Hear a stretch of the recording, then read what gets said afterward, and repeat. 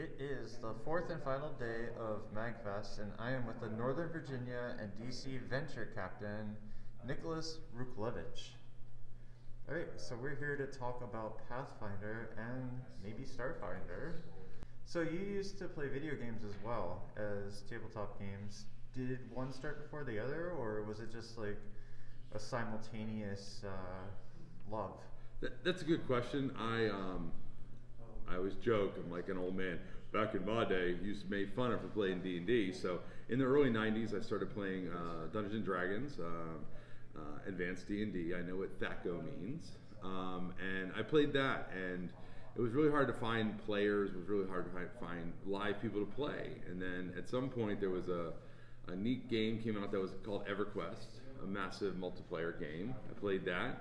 Then I ended up jumping to Warcraft. And for me, that was a way to kind of get a fantasy feel, but it really, for me, lacked sociability, because I was talking to people all the time online, but it wasn't interactive. So I'm a World of Warcraft survivor, so I appreciate the support group.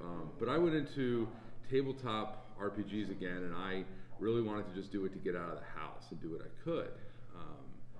And through that, I've been able to kind of help myself go further and further and enjoy it. When you get to go into an environment like this, you get to interact with players and new people, and it really can build cool friendships and camaraderie, and that's something that is something you can't really get necessarily for any online or any type of digital media. So what is Pathfinder? How would a person start playing it, and what is the objective of it? Gotcha. Well, Pathfinder is what's called a tabletop role-playing game. Everything similar to your typical old-school Dungeons and Dragons.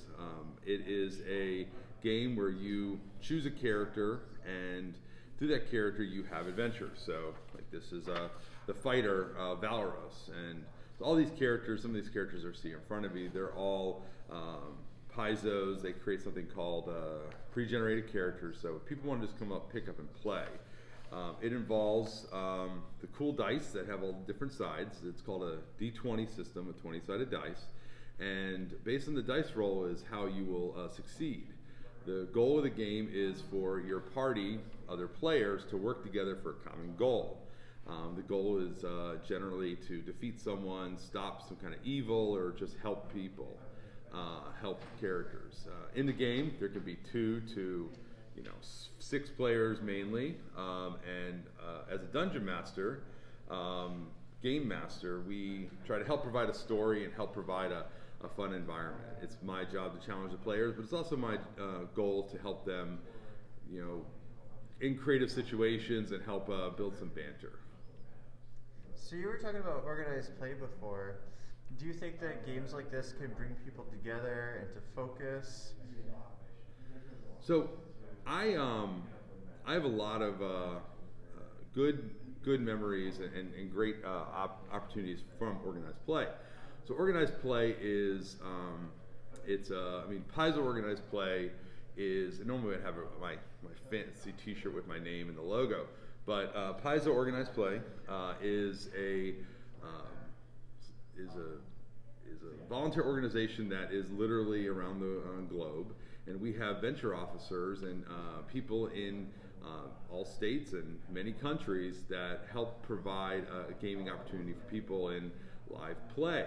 What organized play does is you register for free, you get to play, and when you play a character, it lives in a world. The more you do, it grows in level, you can get experience.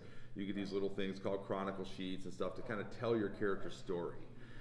What it does is it allows you to be part of something bigger and socialize. So I went through a really rough time, and multiple times in my life. I went through a divorce, and I never heard of organized play. And I was just walking somewhere, and they said, "Oh, we're playing Pathfinder." I was like, "Oh, I know what that is. I'll play organized play." I had no idea what it was, but what it did for me was it forced me, instead of trying to stay in and isolate after a hard time, I pushed myself to go out and meet with people. And that's the most important part, is building a community. And now, especially, we all went through a horrible situation, the only time in the world that everybody's going through a struggle at once. And through that, I really learned more that getting out and doing this is extremely helpful for people's mental health, to be able to be part of it. I joke that it only took 40 years to get out of our parents' basement. It just took a pandemic to drive us back in. So trying to do what we can to get out. And the world's suffering and left and right. And what we are doing, my big goal is, and what Paizo's goal is too, is to help. They call it FLGS, Family Local Game Stores. What we try to do is bring players into stores. We want to help support them financially and help support them by giving a safe place for people to play. Paizo, we are very inclusive. We welcome all types, orientations, and people, as long as they are ready to have fun, and we help create a good and safe environment.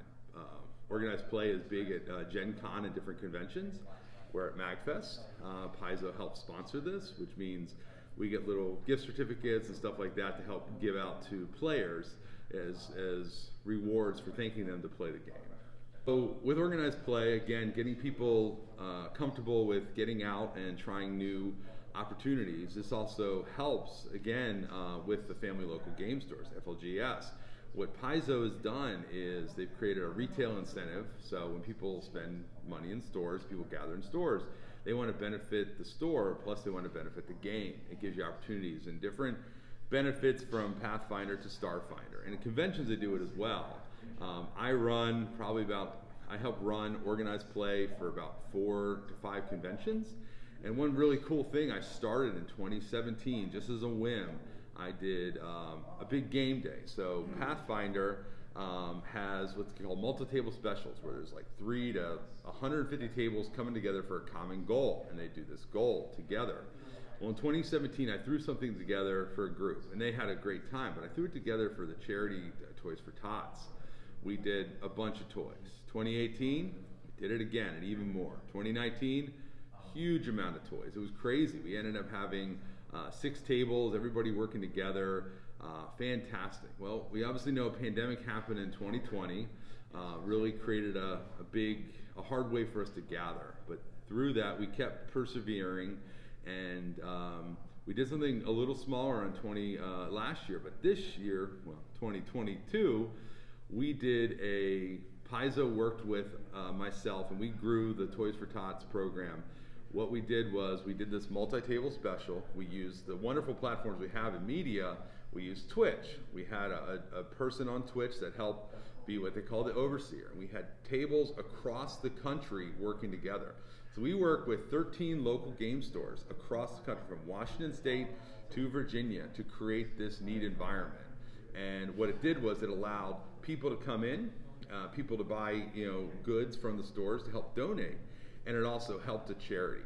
And that's important, because I think that we need to come together and help each other. And what a great way of doing it than having fun and doing this. And the more people have the opportunity to say, hey, I can do more and have fun doing it, nothing's going to be better for everybody. And I'm grateful to be able to help grow something. And hopefully next year it grows bigger. And we generate about $5,500 in toys across all the areas.